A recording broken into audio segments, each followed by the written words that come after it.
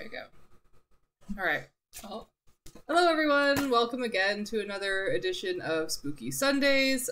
Today we're going to be finishing We Have Always Lived in the Castle by Shirley Jackson, and yeah, I'm pretty sure I'll get through all of it. It's only 3 more chapters, I think. And next week we'll be starting with some Lovecraft as per a request from a friend. Come by again next week and we'll start something new. Chapter 8. I had to go back for dinner. It was vital that I sit at the dinner table with Constance and Uncle Julian and Charles.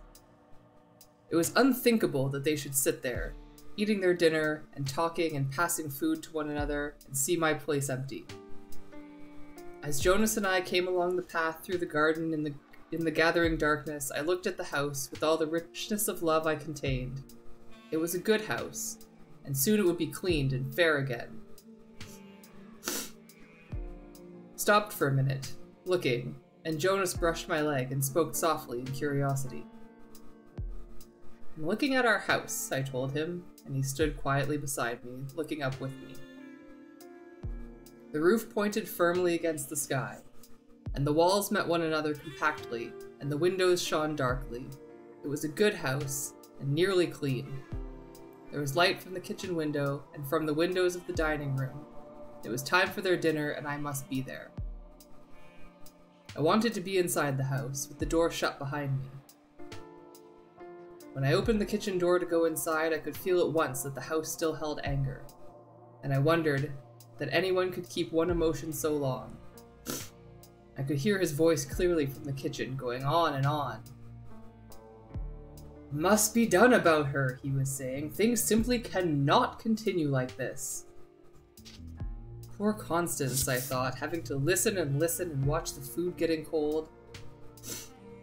Jonas ran ahead of me into the dining room, and Constance said, "Here she is." I stood in the dining room doorway and looked carefully for a minute.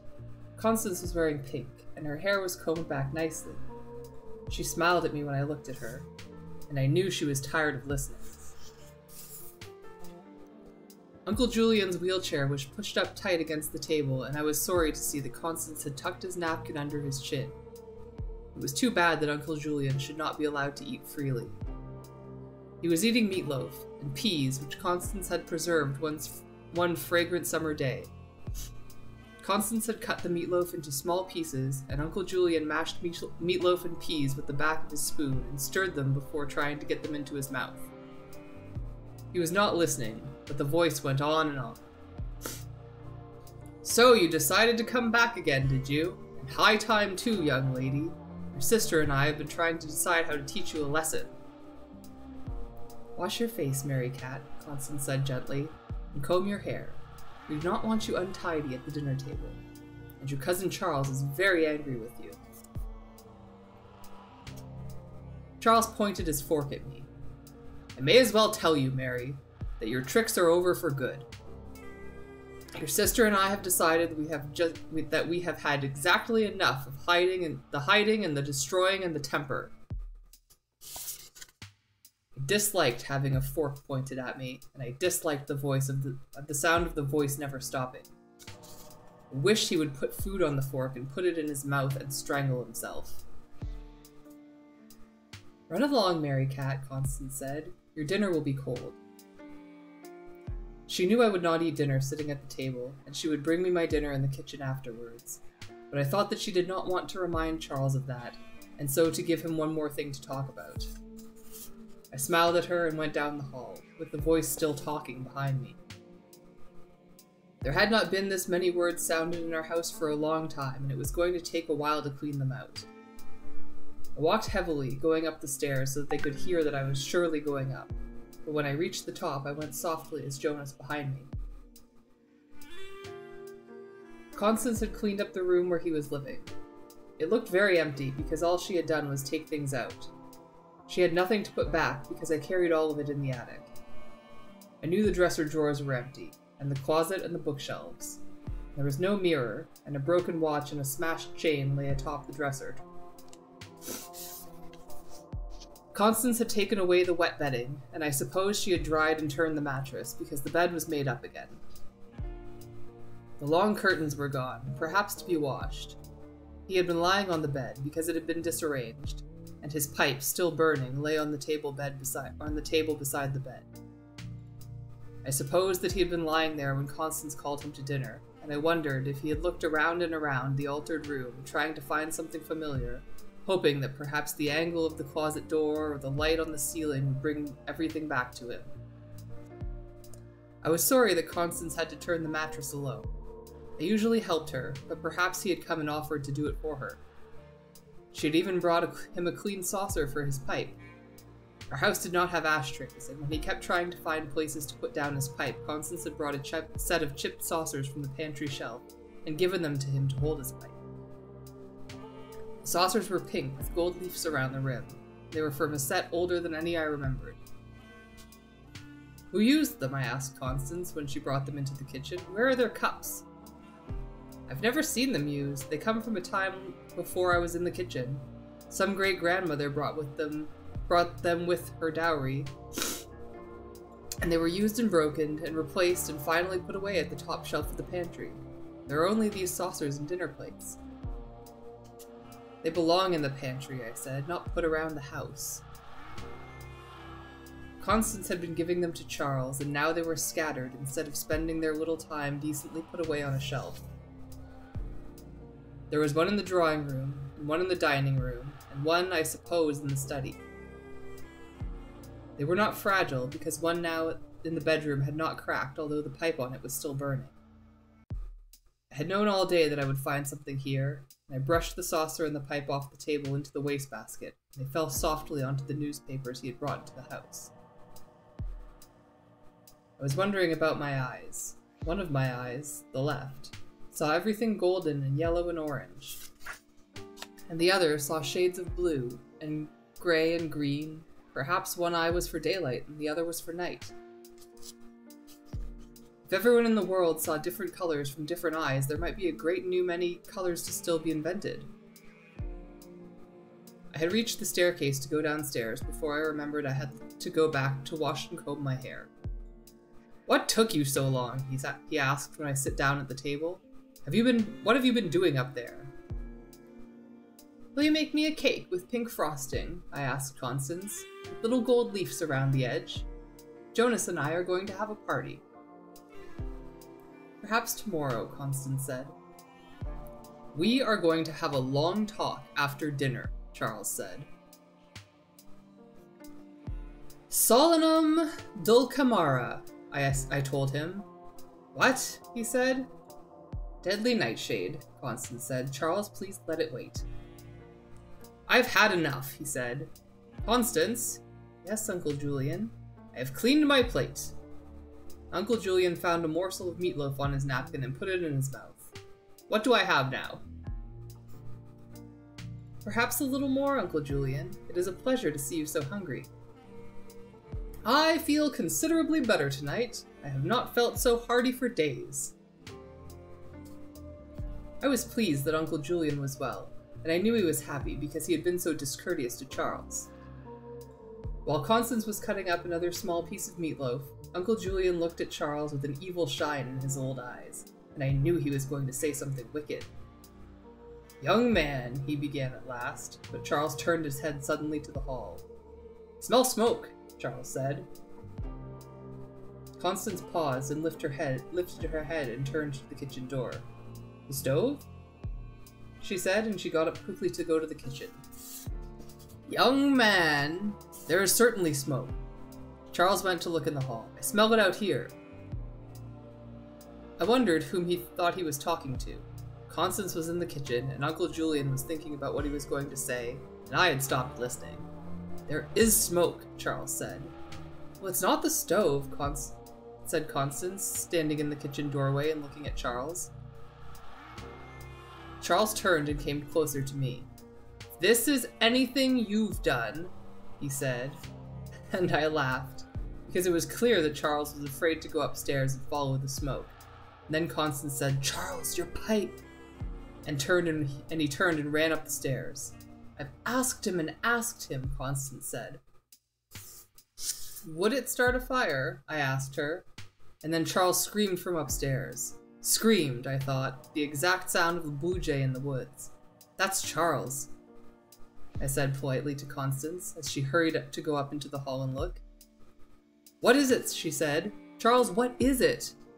Fire, Charles said, crashing down the stairs. Run, run, your whole damn house is on fire. And you haven't got a phone. My papers, Uncle Julian said. I shall collect my papers and remove them to a place of safety. He pushed against the edge of the table to move his chair away. Constance? Run, Charles said, and at the front door now, wrenching at the lock. Run, you fool! I have not done much running in the past few years, young man. I see no cause for this hysteria. There is time to gather my papers. Charles had the front door open now, and turned on the doorsill to call to Constance. Don't try to carry the safe, he said. Put the money in a bag. I'll be back as fast as I can with help. Don't panic. And he ran, and we could hear him screaming, Fire! Fire! Fire! As he ran into the village. Good heavens, Constance said, almost amused. Then she took Uncle Julian's chair to help him to his room, and I went into the hall and looked upstairs. Charles had left the door to our father's room standing open, and I could see the movement of the fire inside. Fire burns upward, I thought. It will burn their things in the attic. Charles had left the front door open too, and the line of smoke reached down the stairs and drifted outside. I did not see any need to move quickly or to run shrieking around the house, because the fire did not seem to be hurrying. I wondered if I could go upstairs and shut the door to our father's room and keep the fire inside, belonging entirely to Charles. But when I started up the stairs, I saw a finger of flame reach out to touch the hall carpet, and some heavy object fell crashing in our father's room. There would be nothing of Charles in there now. Even his pipe must have been consumed. Uncle Julian is gathering his papers, Constance said, coming into the hall to stand beside me. She had Uncle Julian's shawl over her arm. We will have to go outside, I said. I knew that she was frightened, so I said, You can stay on the porch, behind the vines in the darkness. We neatened it just the other day, she said. It has no right to burn. She began to shiver as though she were angry. I took her by the hand and brought her through the front open door, and just as we turned back for another look, the lights came into our driveway with a disgusting noise of sirens, and we were held in the doorway in the light. Constance put her face against me to hide, and there was Jim Donnell, the first one to leap out of the fire engine and run up the steps. Out of the way, he said, and pushed past us into our house. I took Constance along the porch to the corner where the vines grew thick, and she moved into the corner and pressed against the vines. I held her hand tight, and together we watched the great feet of the men slipping across our doorsill, dragging their hoses, bringing filth and confusion and danger into our house. More lights moved in the driveway and up the steps, and the front of the house was white and pale and uncomfortable at being so clearly visible. It had never been lighted before. The noise was too much for me to hear altogether, but somewhere in the noise was Charles's voice, still going on and on. Get the safe in the study, he said 1,000 times.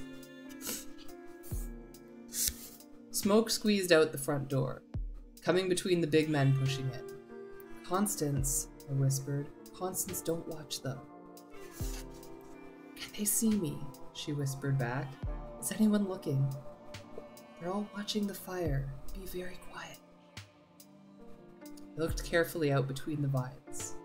There was a long row of cars, and the village fire engine, all parked close to the houses they could get. And everyone in the village was there, looking up and watching. And I saw faces laughing, faces that looked frightened, and then someone called out very near to us. What about the women and the old man? Anyone see them? They had plenty of warning, Charles shouted from somewhere. They're all right. Uncle Julian could manage his chair well enough to get out the back door, I thought, but it did not seem that the fire was going near the kitchen or Uncle Julian's room. I could see the hoses and hear the men shouting, and they were all on the stairs and in the front bedrooms upstairs. I could not get through the front door, and even if I could leave Constance, there was no way to go around the back door without going down to the steps into the light with all of them watching. Was Uncle Julian frightened? I whispered to Constance. I think he was annoyed, she said. A few minutes later, she said, "It will take a great deal of scrubbing to get that hall clean again," and sighed. And I was pleased that she thought of the house and forgot the people outside. "Jonas," I said to her, "where is he?" I could see her smile a little in the darkness of the vines. "He was annoyed too," she said. "He went out the back door, and when I took Uncle Julian to get his papers." We were all right. Uncle Julian might well forget that there was a fire at all, if he became interested in his papers, and Jonas was almost certainly watching from the shadow of the trees. When they were finished putting out Charles's fire, I could take Constance back inside and we could start to clean the house again. Constance was quieter, although more and more cars came through the driveway and the unending patter of feet went back and forth across our doorsill, except for Jim Donnell, who wore a hat proclaiming him chief. It was impossible to identify any one person, and more than that, it was impossible to put a name to any of the faces in front of our house, looking up and laughing at the fire. I tried to think clearly. The house was burning. There was fire inside our house. But Jim Donnell and the other anonymous men in hats and raincoats were curiously able to destroy the fire which was running through the bones of our house. It was Charles's fire. When I listened particularly for the fire, I could hear it singing. I could hear it, a singeing hot noise upstairs, but over and around it, smothering, were the voices of men inside, and the voices of the people watching outside, and the distant sound of cars on the driveway. Next to me, Constance was standing quietly, sometimes looking at the men going into the house, but more often covering her eyes with her hands. She was excited, I thought, but not in any danger. Every now and then it was possible to hear one voice raised above the others. Jim Donnell shouted some words of instruction, or someone in the crowd called out. "Why not let it burn?" a woman's voice came loudly, laughing. "Get the safe out of the study downstairs." And that was Charles, safely in the crowd out front. "Why not let it burn?" the woman called insistently, and one of the dark men going in and out of the front door turned back and waved and grinned. "We're the firemen," he called back. "We gotta put it out." "Let it burn," the woman called. Smoke was everywhere, thick and ugly. Sometimes when I looked out at the faces of people were clouded with smoke, and it came out the front door in frightening waves. Once there was a crash from inside the house, and the voices speaking quickly and urgently, and the faces outside turned up happily in the smoke, mouths open. "Get the safe!" Charles cried out wildly. "2 or 3 of you men, get the safe out of the study, the whole house is going." "Let it burn!" the old woman cried. I was hungry, and I wanted my dinner, and I wondered how long they could make the fire last before they put it out and went away, and Constance and I could go back inside. 1 or 2 of the village boys had edged onto the porch dangerously close to where we stood, but they only looked inside, not at the porch, and tried to stand on their toes and see past the firemen and the hoses. I was tired, and I wished it would all be over. I realized then that the light was lessening, and the faces on the lawn less distinct, and a new tone came in the noise. Voices inside were surer, less sharp, almost pleased, and the voices outside were lower and disappointed. "It's going out," someone said. "Under control," another added. "Did a lot of damage, though," and there was laughter. "Sure made a mess of the old place. Should have burned it down years ago. And them in it." They mean us, I thought. Constance and me. Say, anybody seen them? No such luck. Firemen threw them out. That's too bad. The light was almost gone. People outside stood now in the shadows, their faces narrowed and dark, with only the headlights of cars to light them. And I saw the flash of a smile, and somewhere else a hand raised to wave, and the voices went on regretfully. "Just about over. Pretty good fire." Jim Donnell came through the front door. Everyone knew him because of his size and his hat that said Chief. "Say, Jim," someone called, "why don't you let it burn?" He lifted both of his hands to make everyone quiet. "Fire's all out, folks," he said. Very carefully, he put up his hands and took off his hat saying Chief, and while everyone watched, he walked away slowly down the steps and over to the fire engine and set his hat down on the front seat. Then he bent down, searching thoughtfully, and finally, while everyone watched, he took up a rock. In complete silence, he turned slowly and raised his arm and smashed a rock through one of the great tall windows of our mother's drawing room. A wall of laughter rose and grew behind him, and then, first the boys on the steps, and then the other men, and at last the women and smaller children. They moved like a wave at our house. "Constance," I said. "Constance!" But her hands were over her eyes. The other of the drawing room windows crashed, this time from inside, and I saw that it had been shattered by the lamp, which always stood by Constance's chair in the drawing room. Above it all, most horrible, was the laughter. I saw one of the Dresden figurines thrown and break against the porch rail, and the others fell unbroken and rolled across the grass. I heard Constance's harp go over with a musical cry and a sound which I knew was a chair being smashed against a wall. "Listen," Charles said from somewhere, "will a couple of you guys help with the safe?" And then, through the laughter, someone began. "Mary Cat," said Constance, "would you like a cup of tea?" And it was rhythmic and insistent. "I am on the moon," I thought. "Please let me be on the moon." And then I heard the sound of dishes smashing, and at that minute I realized that we stood outside the tall windows of the dining room. They were coming very close. "Constance," I said, "we have to run." She shook her head, hands over her face. "They'll find us in a minute. Please, Constance, dearest, run with me." "I can't," she said, and from just inside the dining room window a shout went up. "Mary Cat," said Constance, "would you like to go to sleep?" And I pulled Constance away, and a second before the window went, I thought a chair had been thrown towards it. I pulled Constance away a second before the window went. I thought a chair had been thrown through it. Perhaps the dining room chair where our father used to sit, and Charles used to sit. "Hurry," I said, no longer able to be quiet in all that noise. And pulling Constance by the hand, I ran towards the step. And as we came into the light, she threw Uncle Julian's shawl over her face to hide it. A little girl ran out of the front door carrying something, and her mother behind her. Caught her by the back of the dress and slapped her hands. "Don't you put that stuff in your mouth," her mother screamed, and the little girl dropped a handful of Constance's spice cookies. "Mary Cat," said Constance, "would you like a cup of tea?" "Mary Cat," said Constance, "would you like to go to sleep?" "Oh no," said Mary Cat, "you'll poison me."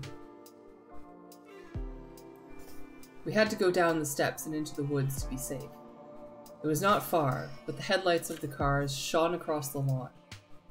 I wondered if Constance would slip and fall, running through the light, but we had to get to the woods, and there was no other way. We hesitated near the steps, neither one of us quite daring to go any farther. But the windows were broken, and inside they were throwing our dishes and our glasses and our silverware and even the pots Constance used in cooking. And I wondered if my stool in the corner of the kitchen had been smashed yet. While we stood still for a last minute, a car came up the driveway, and another behind it, and they swung to a stop in front of the house, sending more light onto the lawn. "What the holy devil is going on here?" Jim Clark said, rolling out of the first car, and Helen Clark on the other side opened her mouth and stared. Shouting and pushing and not seeing us at all, Jim Clark made his way through our door and into the house. "What in the holy goddamn devil is going on here?" he kept saying, and outside Helen Clark never saw us, but only stared at our house. "Crazy fools," Jim Clark yelled inside. "Crazy drunken fools." Dr. Levy came out of the second car and hurried towards the house. "Has everyone gone crazy in here?" Jim Clark was saying from inside, and there was a shout of laughter. "Would you like a cup of tea?" someone inside screamed, and they laughed. Ought to bring it down brick by brick, someone inside said. The doctor came up the steps running and pushed us aside without looking. Where's Julian Blackwood? He asked a woman in the doorway, and the woman said, Down in the boneyard, 10 feet deep. It was time. I took Constance tightly by the hand, and we started carefully down the steps. I would not run yet, because I was afraid that Constance might fall. So I brought her slowly down the steps. No one could see us yet, except Helen Clark as she stared at the house. Behind us, I heard Jim Clark shouting. He was trying to make the people leave our house, and before we reached the bottom steps, there were voices behind us. Here they are, someone shouted, and I think it was Stella. There they are, there they are, there they are! And I started to run, but Constance stumbled, and when they were all around us, pushing and laughing and trying to get close to see. Constance held Uncle Julian's shawl across her face so they could not look at her, and for a minute we stood very still, pressed together by the feeling of people all around us.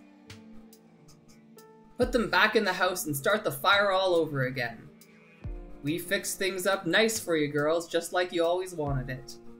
Mary Cat, said Constance, would you like a cup of tea? For a terrible minute I thought that they were going to join hands and dance around us singing. I saw Helen Clark far away, pressed hard against the side of her car. She was crying and saying something, and even though I could not hear through the noise, I knew she was saying, I want to go home. Please, I want to go home. Mary Cat, said Constance, would you like to go to sleep? And they were trying not to touch us. Whenever I turned, they fell back a little. Once, between two shoulders, I caught Harler of the junkyard, wandering across the porch of our house, picking up little things and setting them to one side in a pile. I moved a little, holding Constance's hand tight, and as they fell back, we ran suddenly towards the trees, but Jim Donnell's wife and Mrs. Mueller came out in front of us, laughing and holding out their arms, and we stopped and I turned, and I gave Constance a little pull and we ran.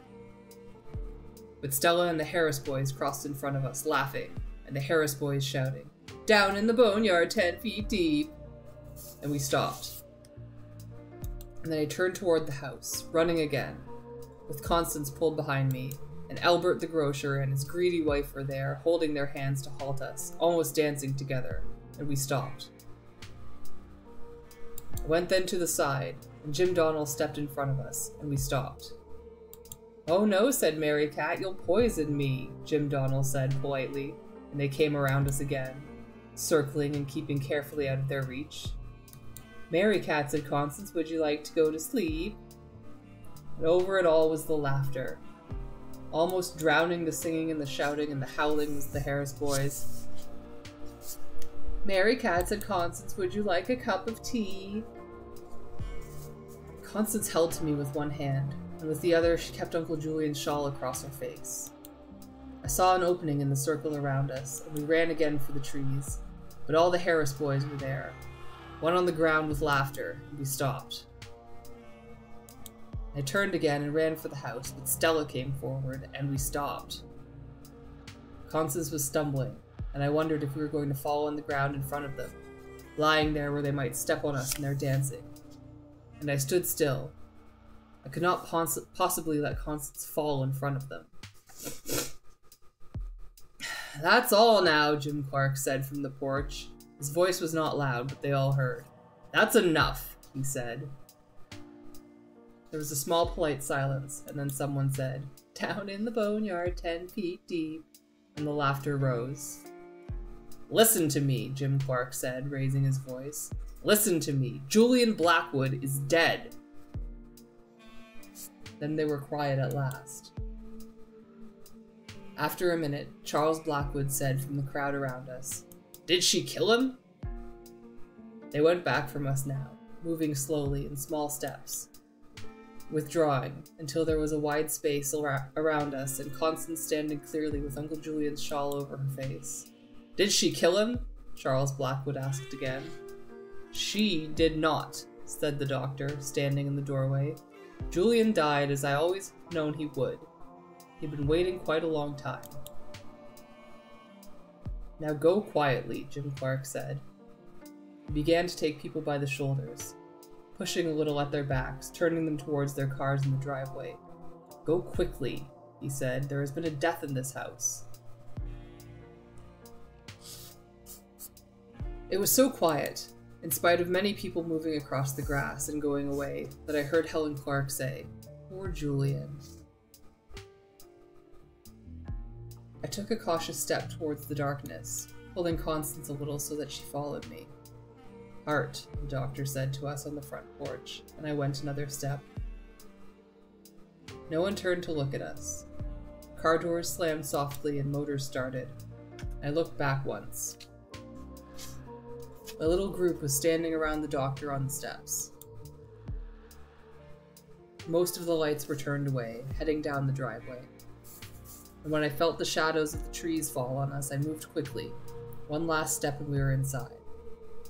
Pulling Constance, I hurried under the trees in the darkness. When I felt my feet leave the grass on the lawn and touch the soft mossy ground of the path of things in the woods, I knew that the trees had closed in around us, and I stopped and I put my arms around Constance. "It's all over," I told her, and held her tight. "It's all right. It's all right now."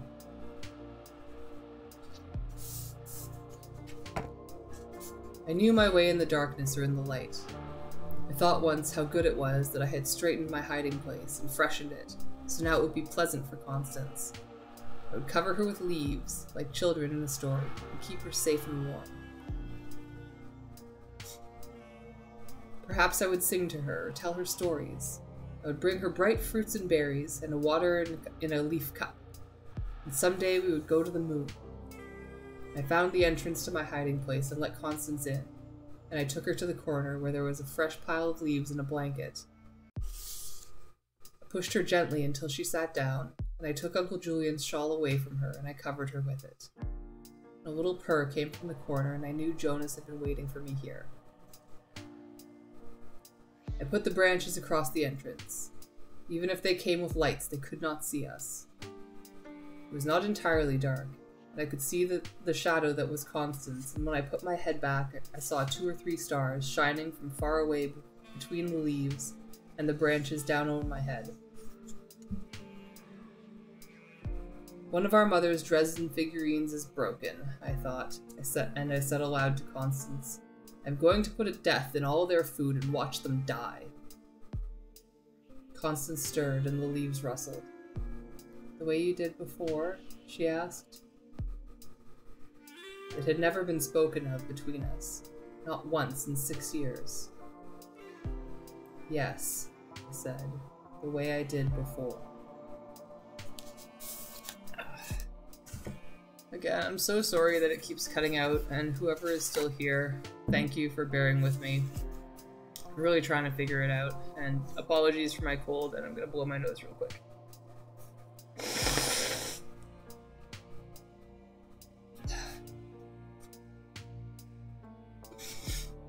I really am trying to figure what this is, but it's just not working.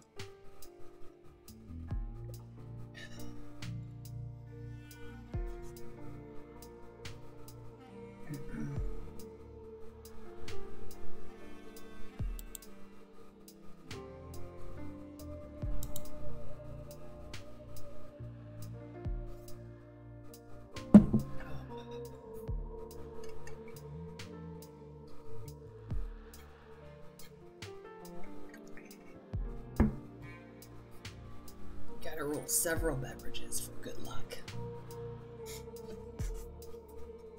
Alright.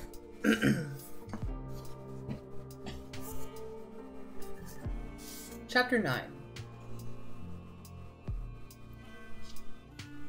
Sometime during the night, an ambulance came and took Uncle Julian away, and I wondered if they missed his shawl, which was wound around Constance as she slept. Saw the ambulance lights turning into the driveway, and the small red light on top, and I heard the distant sounds of Uncle Julian's leaving, and the voices speaking gently because they knew they were in the presence of the dead, and the doors opening and closing. They called to us 2 or 3 times, perhaps to ask if they might have Uncle Julian, but their voices were subdued, and no one came into the woods. I sat by the creek, wishing that I had been kinder to Uncle Julian. Uncle Julian had believed I was dead, and now he was dead himself. Bow your heads to our beloved Mary Catherine, I thought, or you will be dead.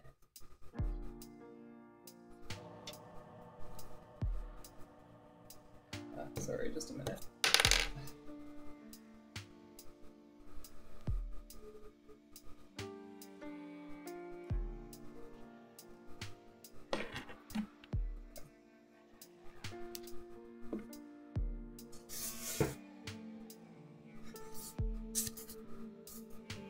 The water moved sleepily in the darkness, and I wondered what kind of a house we would have now.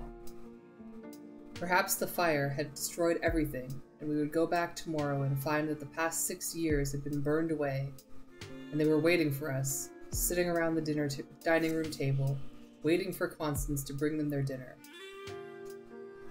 Perhaps we would find ourselves in the Rochester house, or living in the village, or on a houseboat on the river, or in a tower on top of a hill. Perhaps the fire might have persuaded to reverse itself and abandon our house and destroy the village instead. Perhaps the villagers were all dead now. Perhaps the village really was a great game board with all the squares neatly marked out. And I had been moved past the square which read, "Fire, return to start," and was now on the last few squares, with only one move to go before we reach home. Jonas's fur smelled of smoke. Today was Helen Clark's day to come to tea. There would be no tea today, because we would have to neaten the house, and although it was not the usual day for neatening the house. I wished that Constance had made sandwiches for us to bring down to the creek, and I wondered if Helen Clark would try to come to tea, even though the house was not ready. I decided from now on that I would not be allowed to hand teacups. When the fire first began to get light, excuse me.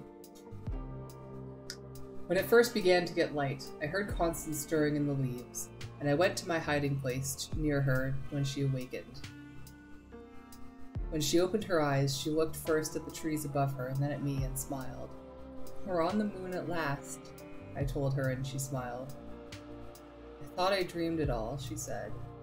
"It really happened. Poor Uncle Julian. They came in the night and they took him away, and we stayed here on the moon."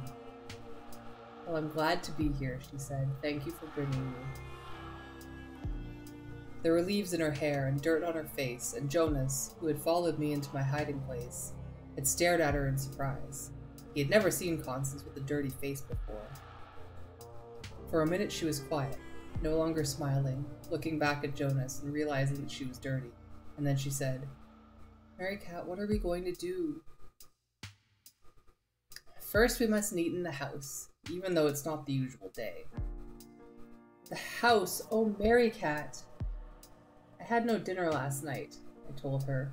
"Oh, Mary Cat." She sat up and untangled herself quickly from Uncle Julian's shawl in the leaves. "Oh, Mary Cat, poor baby, we'll hurry." And she scrambled to her feet. "First, you better wash your face." She went to the creek, and I wet her handkerchief and scrubbed at her face while I shook out Uncle Julian's shawl and folded it, thinking how strange and backward everything was this morning. I had never touched Uncle Julian's shawl before. I already saw that the rules were going to be different, but it was odd to be folding Uncle Julian's shawl. Later, I thought, I would come back here to my usual hiding place and clean it and put in fresh leaves. "Mary Cat, you'll starve." "We'll have to watch," I said, taking her hand to slow her. "We have to go very quietly and carefully. Some of them may still be around, waiting." I went first down the path, walking silently, with Constance and Jonas behind me. Constance could not step as silently as I could, but she made very little sound, and of course Jonas made no sound at all. I took the path that would bring us out of the woods and back to the house, near the vegetable garden, and when I came to the edge of the woods I stopped, and I held Constance back while we looked carefully to see if there were any of them left. For 1 minute, we saw only the garden and the kitchen door, looking just as always, And then Constance gasped and said, "Oh, Mary Cat," she said with a little moan, and I held myself very still, because the top of our house was gone. I remembered that I stood looking at our house with love yesterday, and thought how it had always been so tall, reaching up to the trees. Today the house ended above the kitchen doorway in a nightmare of black and twisted wood, and I saw part of the window frame still holding broken glass and thought, that was my window. And I looked out that window from my room. There was no one there, no sound. We moved together very slowly toward the house, trying to understand its ugliness and ruin and shame. I saw that ash had drifted among the vegetable plants, and the lettuce would have to be washed before I could eat it, and the tomatoes. No fire had come this way, but everything, the grass and the apple trees and the marble bench in Constance's garden, had an air of smokiness, and everything was dirty. As we came closer to the house, we saw more clearly that the fire had not reached the ground floor, but had to be content with the bedrooms and the attic. Constance hesitated at the kitchen door, but she opened it 1,000 times before and ought surely to recognize the touch of her hand, so she took the latch up and lifted it. The house seemed to shiver when she opened the door, although one more draft could hardly chill it now. Constance had to push at the door to make it open, but no burned timber came crashing down, and there was not, as I half thought there might be, a sudden rush of falling together, as the house, seemingly solid but really made only of ash, might dissolve at a touch. "My kitchen," Constance said. "My kitchen." She stood in the doorway looking. I thought that we had somehow not found our way back correctly through the night, and that we had somehow lost ourselves and come back through the wrong gap in time, or the wrong door, or the wrong fairy tale. Constance put her hand against the door frame to steady herself and said, again, "My kitchen, Mary Cat." "My stool is still here," I said. The obstacle which made the door hard to open was the kitchen table, turned on its side. I set it upright, and we went inside. 2 of the chairs had been smashed, and the floor was horrible with broken dishes and glasses and broken boxes of food, and paper torn from the shelves. Jars of jam and syrup and ketchup had been scattered against the walls. The sinks where Constance washed her dishes were filled with broken glass, and all as though glass after glass had been broken there methodically, one after another. Drawers of silverware and cookingware had been pulled out and broken against the table and the walls, and silverware that had been our house for generations of Blackwood wives was lying bent and scattered on the floor. Tablecloths and napkins hemmed by Blackwood women, and washed and ironed again and again, mended and cherished, had been ripped from the dining room sideboard and dragged across the kitchen. It seemed that all the wealth and hidden treasure of our house had been found out and torn and soiled. I saw broken plates which had come from the top shelves in the cupboard, and our little sugar bowl with the roses lay almost at my feet, handles gone. Constance bent down and picked up a silver spoon. "This was our grandmother's wedding pattern," she said, and she set the spoon on the table. Then she said, "The preserves!" and turned to the cellar door. It was closed, and I had hoped they had not seen it, or perhaps had not had the time to go down the stairs. Constance picked her way carefully across the floor and opened the cellar door and looked down. I thought of the jars and jars so beautifully preserved lying in broken sticky heaps in the cellar, but Constance went down a step or two and said, "No, it's all right. Nothing here has been touched." She closed the cellar door again and made her way across to the sink to wash her hands and dry them on a dish towel from the floor. "First your breakfast," she said. Jonas sat on the doorstep in the growing sunlight, looking in the kitchen with astonishment.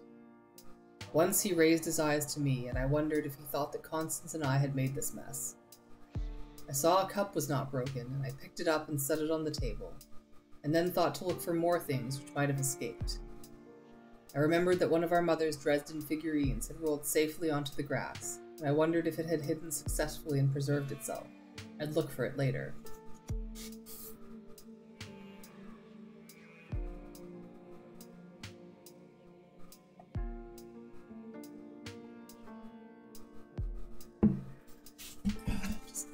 Excuse me a moment.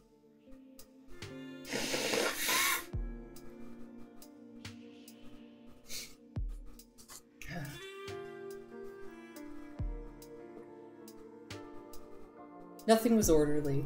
Nothing was planned. It was not like any other day. Once Constance went into the cellar and came back with her arms full. Vegetable soup, she said, almost singing, and strawberry jam and chicken soup and pickled beef. She set the jars on the kitchen table and turned slowly, looking down at the floor. There, she said at last, and she went to a corner to pick up a small saucepan. Then on a sudden thought, she set down the saucepan and made her way into the pantry. "Mary Cat," she called with laughter, "they didn't find the flour in the barrel, or the salt, or the potatoes." They found the sugar, I thought. The floor was gritty and almost alive under my feet, and I thought, of course, they would go looking through the sugar and have a lovely time. Perhaps they had thrown handfuls of sugar at one at another, screaming, Blackwood sugar, want a taste?" They got into the pantry shelves, Constance went on. The cereals and the spices and the canned foods. I walked slowly around the kitchen, looking at the floor. I thought that they had probably tumbled things by the armloads, because cans of food were scattered and bent, as though they had been tossed into the air, and boxes of cereal and tea and crackers had been trampled underfoot and broken open. The tins of spices were all together, thrown into a corner unopened. I thought I could still smell the faint spicy scent of Constance's cookies, and then saw some of them crushed on the floor. Constance came out of the pantry, carrying a loaf of bread. "Look what they didn't find," she said. "And there are eggs and milk and butter in the cooler." And since they had not found the cellar door, they had not found the cooler just inside, and I was pleased that they had not discovered eggs to mix into the mess on the floor. At one time, I found 3 unbroken chairs, and set them where they had belonged around the table. Jonas sat in my corner on my stool, watching us, and I drank chicken soup from a cup without a handle, and Constance washed a knife to spread butter on the bread. And although I did not perceive it then, time and the orderly pattern of our old days had ended. And I do not know when I found the 3 chairs and when I ate the buttered bread, whether I had found the chairs and then eaten the bread, or whether I had eaten it first or done both at once. Once Constance turned suddenly and put down the knife. Once Constance turned suddenly and put down her knife. She started for the closed door to Uncle Julian's room, and then turned back, smiling a little. "Thought I heard him walking," she said, and sat down again. We had not yet been out of the kitchen. We still did not know how much of the house was left to us, or what we might find waiting beyond the closed doors in the dining room and the hall. We sat quietly in the kitchen, grateful for the chairs and the chicken soup, and the sunlight coming through the doorway, not yet ready to go further. "What will they do with Uncle Julian?" I asked. "They will have a funeral," Constance said with sadness. "Do you remember the others?" "I was in the orphanage," he said. "They let me go to the funerals of the others. I can remember. They will have a funeral for Uncle Julian, and the Clarks will go, and the Carringtons, and certainly Mrs. Wright. They will tell each other how sorry they are. They will look to see if we are there." I felt them looking to see if we were there, and I shivered. "They will bury him with the others." "I would like to bury something for Uncle Julian," I said. Constance was quiet, looking at her fingers, which lay still and long across the table. "Uncle Julian is gone, and the others," she said. "Most of our house is gone, Mary Cat. We are all that is left." "Jonas." "Jonas. We are going to lock ourselves in more securely than ever." But today is the day that Helen Clark comes to tea. No, she said. Not again, not here.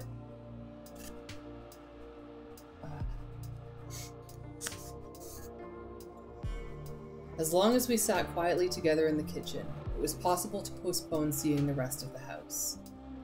The library books were still on their shelf untouched, and I supposed that no one had wanted to touch books belonging to the library. There was a fine, after all, for destroying library property.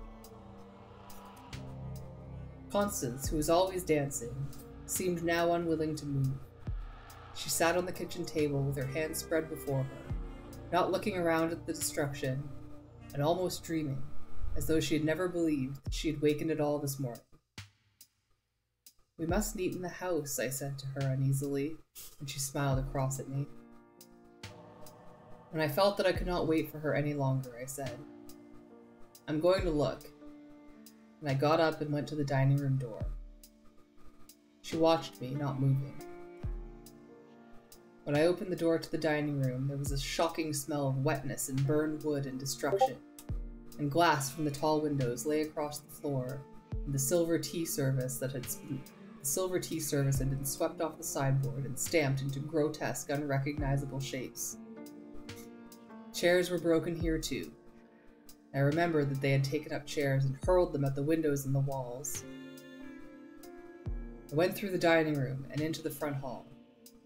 The front door stood wide open, and the early sunlight lay in patterns across the floor of the hall, touching broken glass and torn cloth. After a minute, I recognized the cloth as the drawing room draperies, which our mother had once made up 14 feet long. No one was outside. I stood in the open doorway and saw that the lawn was marked with the tires of the cars and the feet which had danced, and where the hoses had gone, there were puddles and puddles of mud. The front porch was littered, I remembered. The front porch was littered, and I remembered the neat pile of partly broken furniture which Harler the junk dealer had set together last night. I wondered if he planned to come today with a truck and gather up everything he could, or if he had only put the pile together because he loved piling great piles of broken things and could not resist stacking junk wherever he found it.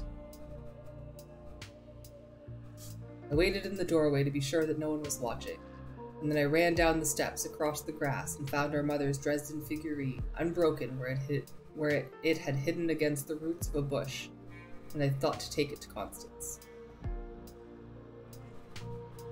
She was still sitting quietly at the kitchen table, and when I put the Dresden figurine down before her, she looked for a minute and then took it into her hands and held it against her cheek. "It's all my fault," she said. "Somehow it's all my fault." "I love you, Constance," I said. "And I love you too, Mary Cat. And will you make that little cake for Jonas and me? Pink frosting with the gold leaves around the edge?"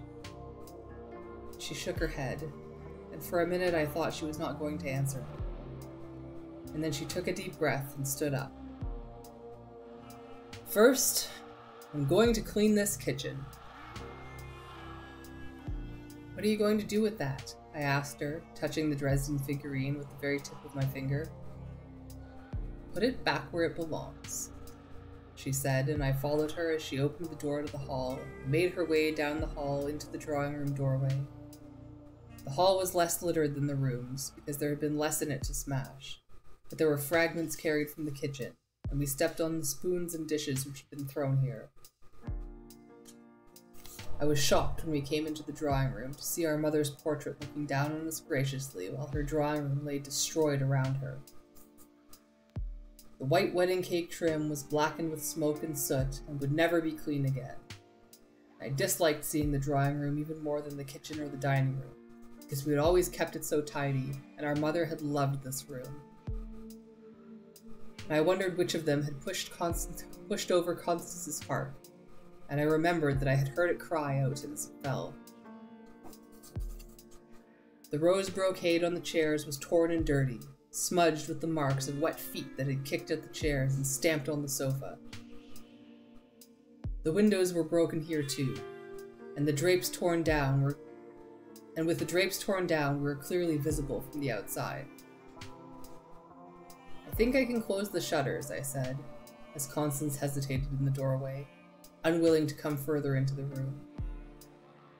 I stepped out onto the porch through the broken window, thinking that no one had ever come this way before, and found that I could unhook the shutters easily.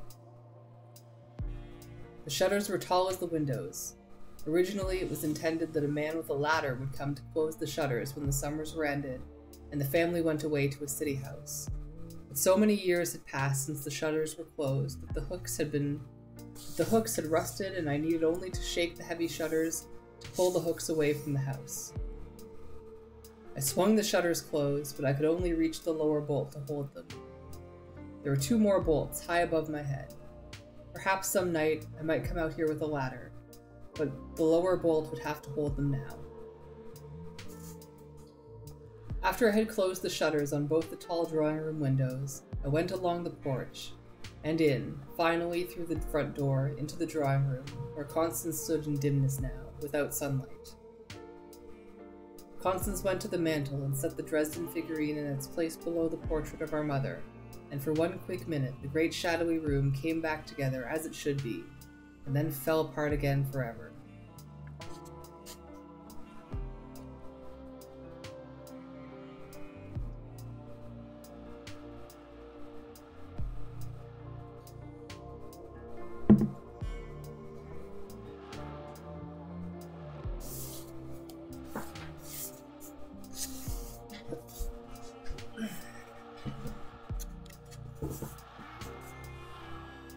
We had to walk carefully because of the broken things on the floor. Our father's safe lay just inside the drawing room door, and I laughed, and even Constance smiled, because it had not been opened, and clearly not been possible to carry it any farther than this. Foolishness, Constance said, and touched the safe with her toe. Our mother had always been pleased when people admired her drawing room, but now no one would come to the windows and look in, and no one would ever see it again. Constance and I closed the drawing room door behind us and never opened it afterwards. Constance waited just outside the front door while I went onto the porch, and I closed the shutters over the tall dining room windows, and then I came inside, and we shut and locked the front door, and we were safe. The hall was dark, with 2 narrow lines of sunlight coming through the 2 narrow glass panels set on either side of the door. We could look outside through the glass, but no one could see in, even by putting their eyes up close, because the hall inside was dark. Above us, the stairs were black, and led into blackness were burned rooms, which, incredibly, tiny spots of sky shone through. Until now, the roof had always hidden us from the sky, but I did not think that there was any way we could be vulnerable from above. I closed my mind against the thought of silent winged creatures coming out of the trees above to perch on the broken, burnt rafters of our house, peering down. I thought it might be wise to barricade the stairs by putting something, a broken chair perhaps, across. A mattress, soaked and dirty, lay halfway down the stairs. This was where they had stood with the hoses and fought the fire back out. I stood at the foot of the stairs looking up, wondering where our house had gone. The walls and the floors and the beds and the boxes of things in the attic, our father's watch had burned away, and our mother's tortoise-shell dressing set. I could feel a breath of air on my cheek. It came from the sky I could see. But it smelled of smoke and ruin. Our house was a castle, turreted and open to the sky. "Come back to the kitchen," said Constance. "I can't stay here."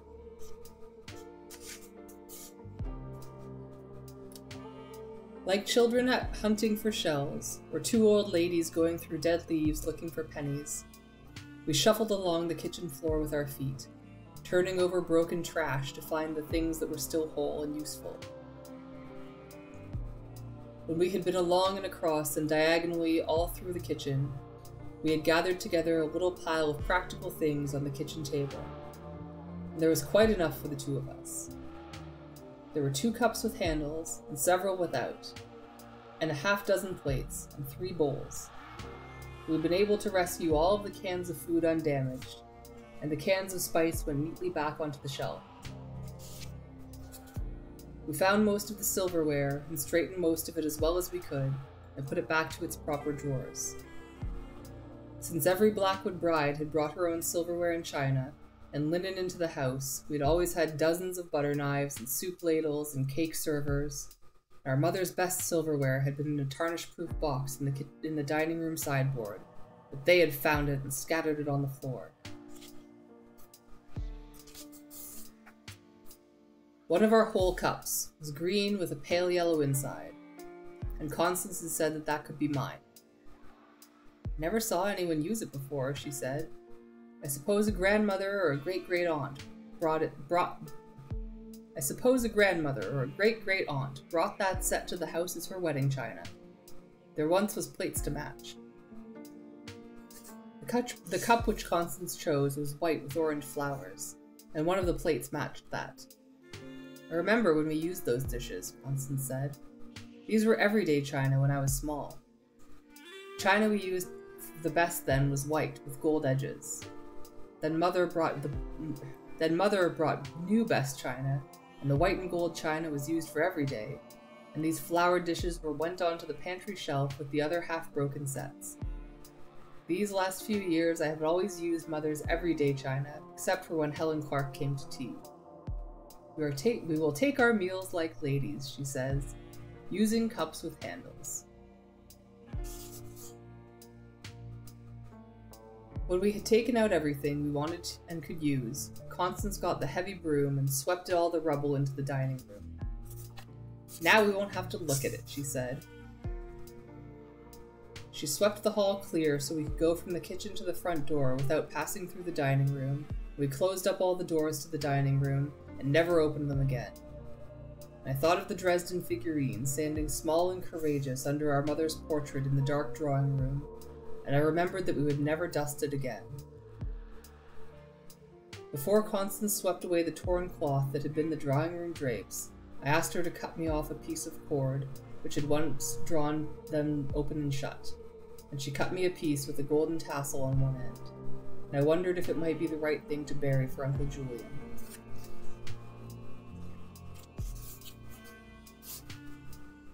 When we had finished, and Constance had scrubbed the kitchen floor of our house looking clean and new, from the front door to the kitchen door, everything was clear and swept. So many things were gone from the kitchen that it looked bare, but Constance put our cups and plates and bowls on a shelf, and found a pan to give Jonas milk, and we were quite safe.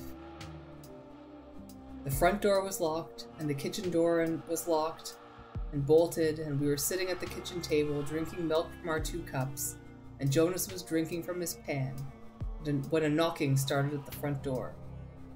Constance ran into the cellar, and I stopped just long enough to be sure that the kitchen door was bolted, and then I followed her. We sat on the cellar stairs in the darkness and listened. Far away at the front door, the knocking went on, and a voice called, "Constance! Mary Catherine!" "It's Helen Clark," Constance said in a whisper. "Do you think she's come here for tea?"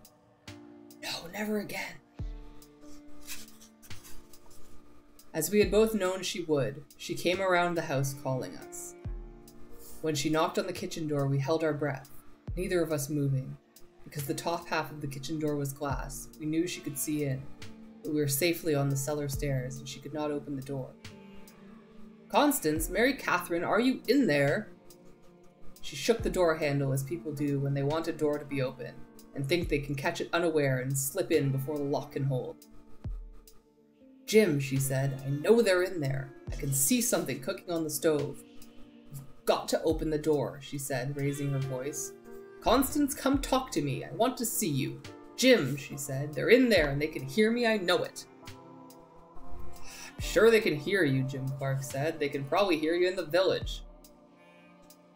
But I'm sure they misunderstood the people last night. I'm sure Constance was upset, and I must tell them that no one meant any harm. "Constance, listen to me, please.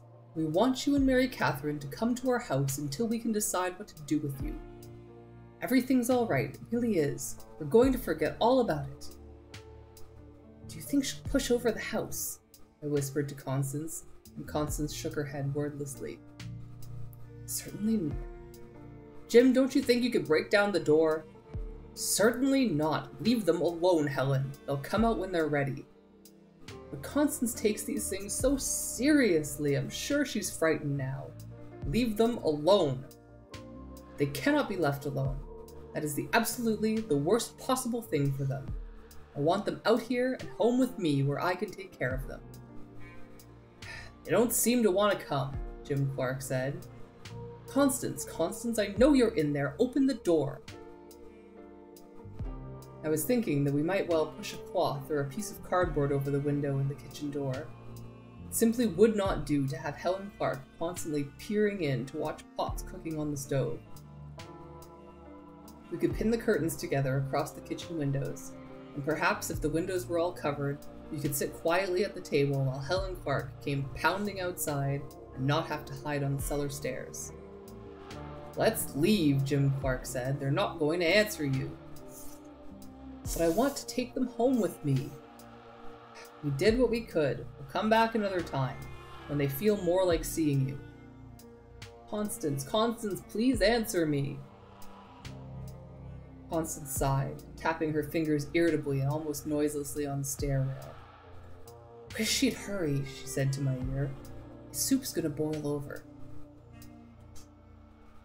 Helen Clark called again and again, going back around the house into their car, calling, Constance, as though we might be somewhere near the woods, up in a tree perhaps, or under the lettuce leaves, or perhaps waiting to spring out at her from behind a bush.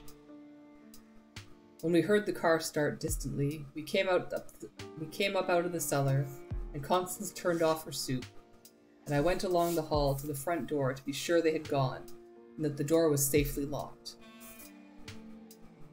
I saw their car turn out the driveway and thought I could still hear Helen Clark calling, Constance! She certainly wanted her tea, I said to Constance when she came back into the kitchen. We only have 2 cups with handles, Constance said. She'll never take tea here again. It's a good thing Uncle Julian's gone, or one of us would have to use a broken cup. Are you going to eat in Uncle Julian's room? Mary Cat, Constance turned from the stove to look at me. What are we going to do? We've eaten in the house. We've had food. We've hidden from Helen Clark. What are we going to do? Where are we going to sleep? How are we going to know what time it is? What will we wear for clothes? Why do we need to know what time it is? Well, our food won't last forever, even the preserves. We can sleep in my hiding place by the creek. No, that's all right for hiding, but you must have a real bed. I saw a mattress on the stairs. From my own bed, perhaps. We can pull it down and clean it and dry it in the sun. One corner is burned. Good, said Constance. We went together to the stairs and took hold of the mattress awkwardly. It was unpleasantly wet and dirty. We dragged it, pulling together, along the hall, with the little scraps of wood and glass coming in, and got it across Constance's clean kitchen floor to the kitchen door. Before unlocking the door, I looked out carefully, and even when the door was open, I went out first to look, around in every direction, but it was safe.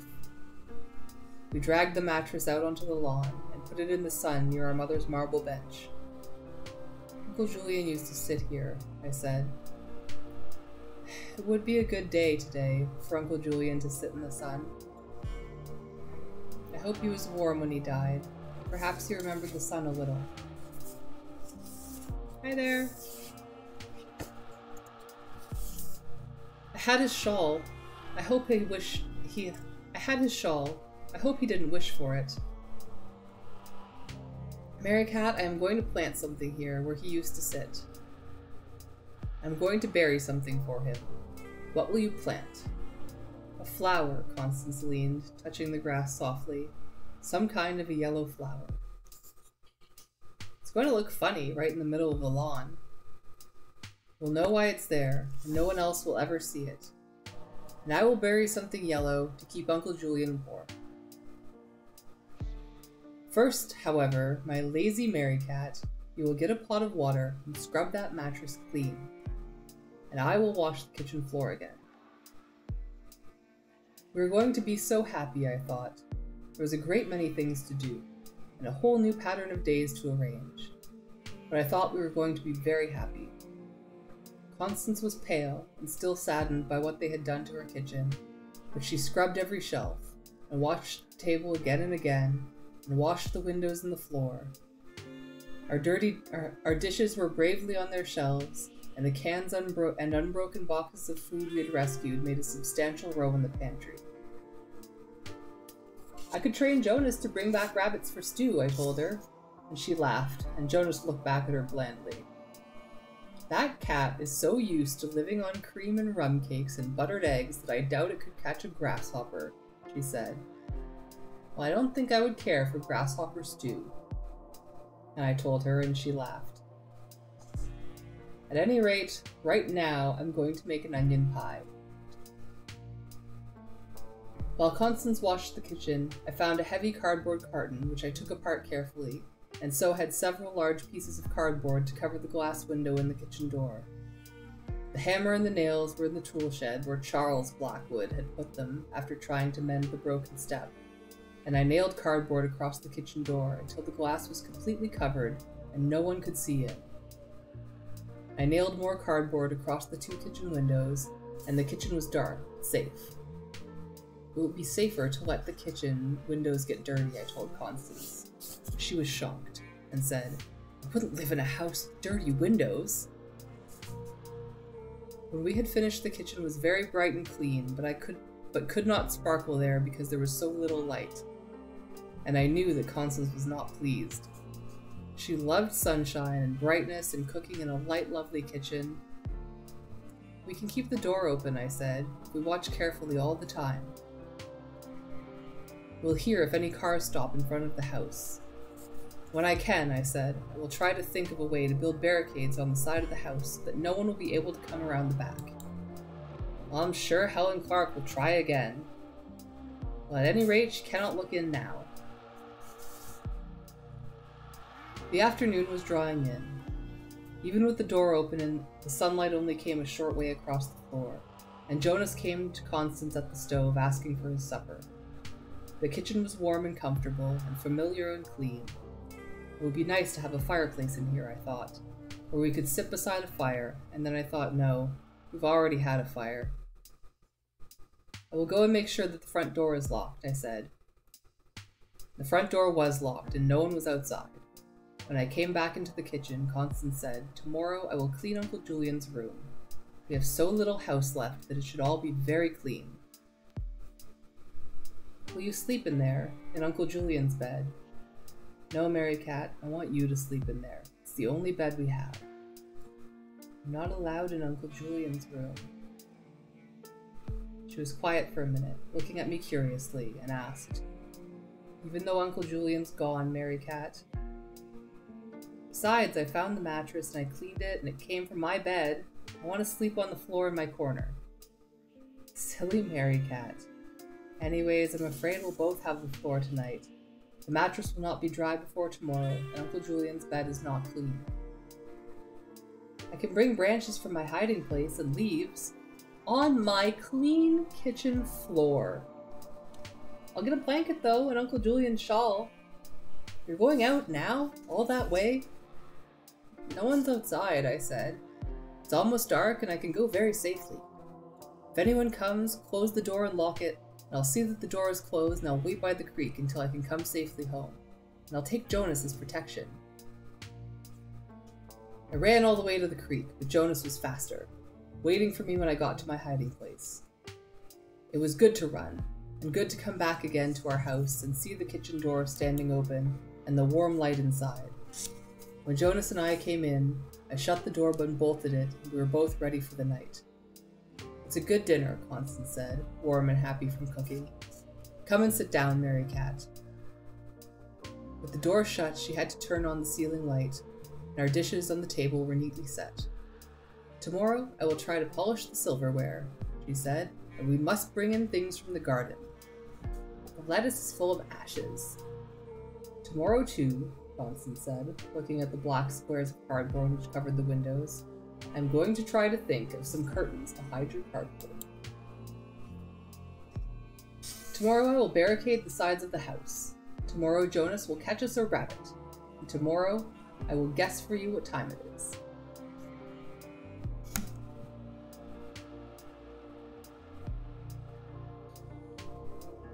I don't have any nails in my weightlifter.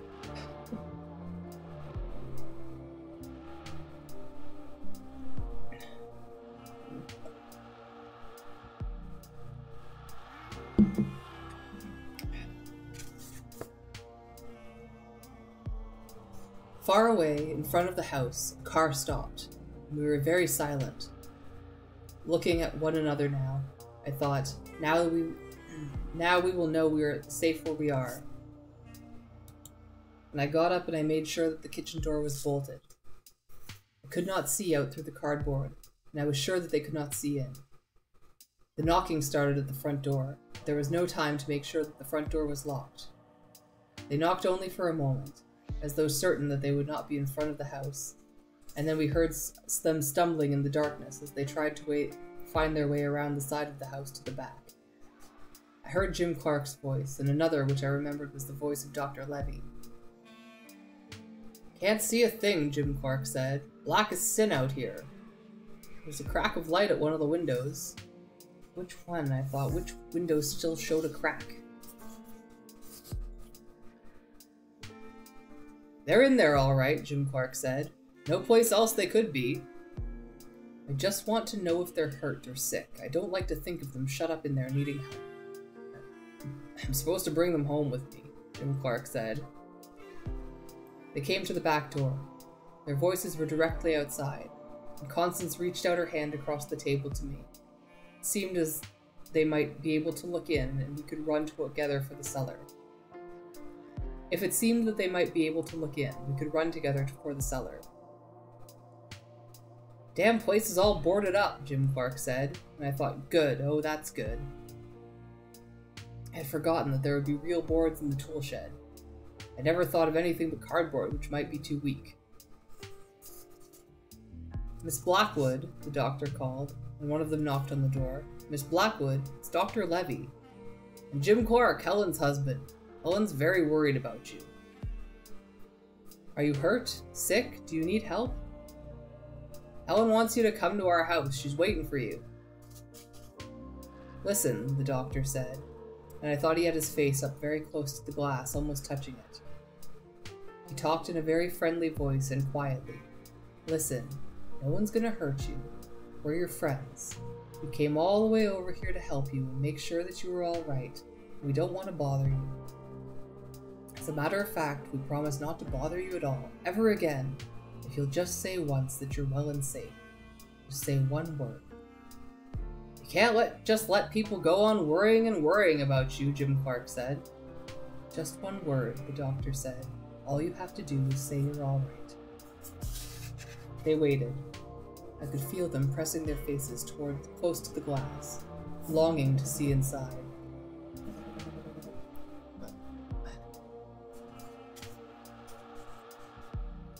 Constance looked back at me across the table and smiled a little, and I smiled back. Our safeguards were good, and they could not see in. "Listen," the doctor said, and he raised his voice a little. "Listen, Julian's funeral is tomorrow. We thought you'd want to know." "There are a lot of flowers already," Jim Clark said. "You'll be really pleased to see all the flowers.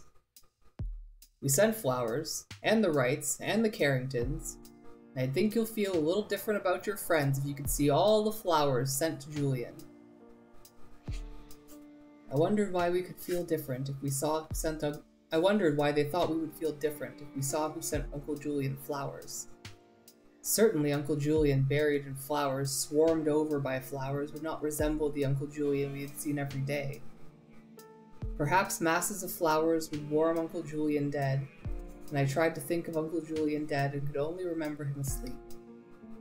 I thought of the Clarks and the Carringtons and the Wrights pouring armfuls of flowers down onto poor Uncle Julian, helplessly dead. "You're not gaining anything by driving away your friends, you know.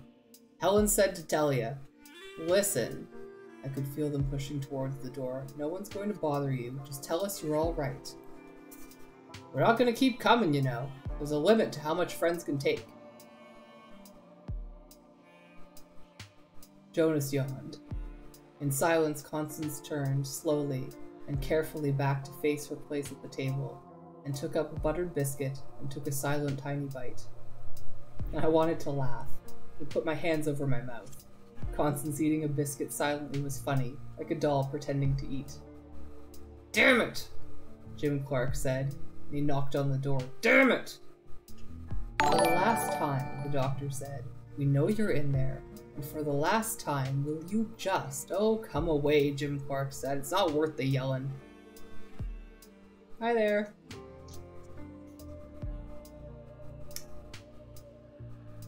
"Listen," the doctor said, and I thought he had his mouth against the door. "One of these days, you're going to need help. You'll be sick or hurt. You'll need help. And then you'll be quick enough." "Leave them be," Jim Clark said. "Come on." I heard footsteps going around the side of the house, and I wondered if they were tricking us, pretending to walk away, and then coming back silently to stand without a sound outside the door, waiting. I thought of Constance silently eating a biscuit inside, and Jim Clark silently listening outside, and a little cold chill went up my back. Perhaps there would never be noise in the world again. And then the car started at the front of our house, and we heard it drive away. And Constance put her fork down on her plate with a little crash, and I breathed again, and said, "Where have they got Uncle Julian, do you suppose?" "At that same place," Constance said absently, "in the city, Mary Cat," she said, looking up suddenly. "Yes, Constance.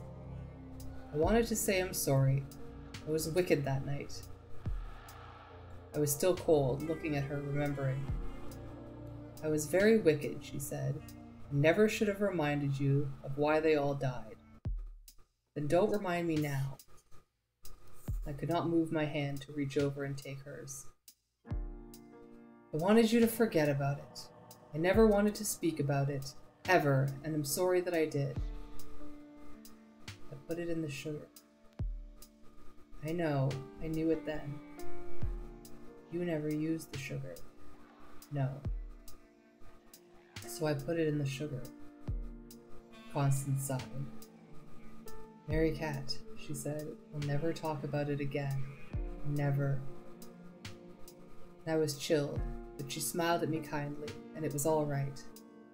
"I love you, Constance," I said. "And I love you too, my Mary Cat." Jonas sat on the floor and slept on the floor, and I thought it ought not be so difficult for me. Constance should have leaves and soft moss under her blanket, but we could not dirty her kitchen floor again. I put my blanket in the corner near the stool because it was the place I knew best, and Jonas got up on the stool and sat there, looking down on me. Constance lay on the floor near the stove. It was dark, but I could see the paleness of her face across the kitchen. "Are you comfortable?" I asked her, and she laughed. "I've spent a lot of time in this kitchen," she said, "but I never before tried lying on the floor. I've taken such good care of it that it has made me welcome, I think. Tomorrow we bring in the lettuce." Chapter 10. Slowly, the pattern of our days grew and shaped itself into a happy life. In the mornings when I awakened, I would go out at once down the hall to make sure In the mornings when I awakened, I would go at once down the hall to make sure the front door was locked. We were most active in the early morning because no one was ever around. We had not realized that, with the gates opened and the path exposed to public use, children would come, and one morning I stood beside the front door, looking out through the narrow pane of glass, and saw children playing on our front lawn. Perhaps the parents had sent them to explore the way and made sure it was navigable, or perhaps children can never resist playing anywhere. They seemed a little uneasy playing in front of our house, and their voices were subdued. I thought that perhaps they were only pretending to play because they were children and they were supposed to play. But perhaps they were actually sent here to look for us, thinly disguised as children. They were not really convincing, I decided. As I watched them, they moved gracelessly, never once glanced, That I could see at our house. I wondered how soon they would creep onto the porch and press their small faces against the shutters, trying to see through the cracks. Constance came up behind me and looked over my shoulder. They're the children of strangers, I told her. Have no faces. They have eyes. Pretend they're birds. They can't see us. They don't know it yet. They don't want to believe it. They won't ever see us again. I suppose now that they've come once, they'll come again. All the strangers will come, but they can't see inside. Now may I please have my breakfast? The kitchen was dark in the morning, until I unbolted the kitchen door, and I opened to let the sunlight in. Then Jonas went to sit on the step and bathe, and Constance sang while she made our breakfast. After breakfast, I sat on the step with Jonas while Constance washed the kitchen. Barricading the sides of the house had been easier than I expected. I managed it in one night, with Constance holding a flashlight for me. At either side of our house, there was a spot where the trees and bushes grew close to the house, sheltering the back and narrowing the path, which was the only way around. I brought piece after piece of the pile of junk Mr. Harler had made on our front porch, and I heaped the broken boards and furniture across the narrowest spots. It would not really keep anyone out, of course. The children could climb over it easily, but if anyone did try to get past there would be enough noise and falling of broken boards to give me plenty of time to close and bolt the kitchen door. I had found some boards around the tool shed and nailed them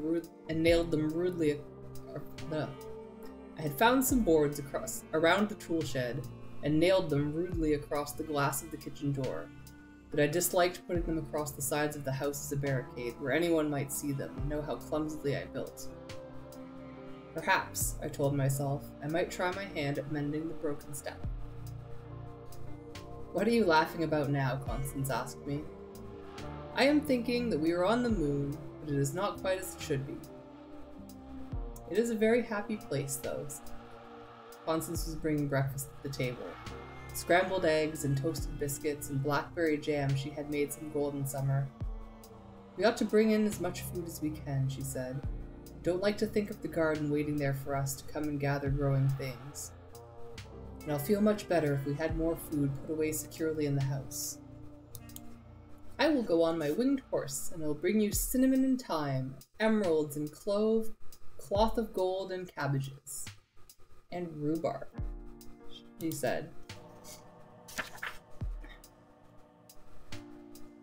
We were able to leave the kitchen door open when we went down to the vegetable garden because we could see clearly whether anyone was approaching my barricades and run back into the house if we needed to. I carried the basket and we brought back lettuce, still gray with ash, and radishes and tomatoes and cucumbers, and later berries and melons. Usually I ate fruit and vegetables, still moist from the ground and the air, but I disliked eating anything while it was still dirty with the ash from our burned house. Most of the dirt and the soot had blown away, and the air around the garden was fresh and clean. But the smoke was in the ground, and I thought it would always be there. As soon as we were safely settled, Constance had opened Uncle Julian's room and cleaned it. She brought out the sheets from Uncle Julian's bed, and the blankets, and washed them in the kitchen sink, and set them outside to dry in the sunlight. What are you going to do with Uncle Julian's papers? I asked her, and she rested her hands against the edge of the sink, hesitating. I suppose I'll keep them in the box, she said at last. I suppose we'll put the box down in the cellar. And preserve it. And preserve it. He would like to think that his papers were treated respectfully. And I would not want Uncle Julian to suspect that his papers were not being preserved. I had better go to see that the front door is locked. Children were often outside our front lawn, playing their still games and not looking at our house, moving awkwardly in little dashing runs, slapping one another without cause. Whenever I checked to make sure that the front door was locked, I looked out to see if there were children there. Very often I saw people walking on our path now, using it to go from one place to another, and putting their feet down where once only my feet had gone. I thought they used the path without wanting to, as though each of them had to travel at once to show that it could be done. But I thought that only a few, defiant, hating ones, had come back more than once. I dreamed away the long afternoon while Constance cleared Uncle Julian's rooms. I sat on the doorsill with Jonas asleep beside me and looked out onto the quiet safeguard. "Look, Mary Cat," Constance said, coming to me with an armful of clothes. "Look, Uncle Julian had 2 suits and a topcoat and a hat. He walked upright once, he told us so himself. I can just barely remember him years ago going off one day to buy a suit, and I suppose that it was one of these suits that he had bought.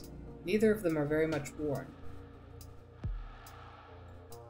What would he have been wearing on the last day with them?